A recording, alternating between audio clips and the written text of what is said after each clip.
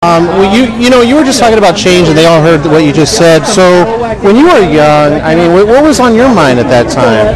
Oh man, like I said, I grew up on a farm with no electricity, no neighbors, no society. So I was a little jaded with the struggles that were occurring around me until I came back to Los Angeles. Wait, so you were like around it already, and you just didn't. It wasn't something different for you. Well, it was like basically coming from nature to the city and realizing that with that change comes all the drama that comes with society. So So if you had one tip to the youth out there that or maybe they're saying, hey, I can't do anything, what would be your message to them? Oh, you can do everything. You tell the youth that the youth empower the people today and the time and the change, and it's really all about the youth. There isn't any more stronger, more powerful unit that we have than a powerful youth that is willing to educate, willing to support, willing to make those intelligent moves, right, and not the radical moves. Now tell us, you're here at Twilight, you got a lot of exposure. I mean,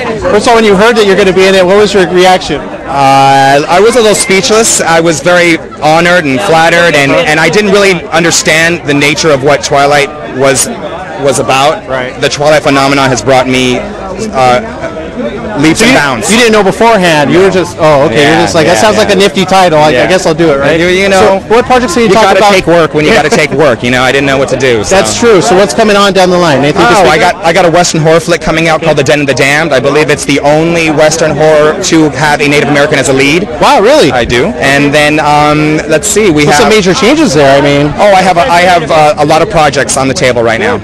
I've been very blessed. I'm very honored. And for your fans that are watching right now, where can they get you at? Facebook, Twitter? You can get me at rickmora.com. I'm at Facebook and MySpace at Native Rick Mora. I'm at YouTube at Native Rick Mora 007.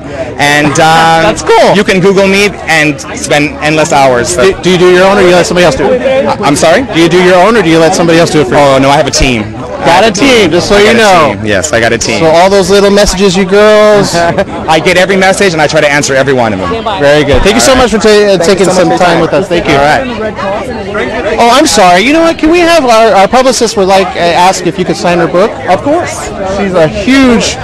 She tried to get in the actual premiere, but we weren't able to get to that. And so I told her we were doing this, and she said, "Oh my God, I need him." All right, I just embarrassed her in front of everybody. It's all good. No worries. Thank you so much for taking a moment with us. Thank you.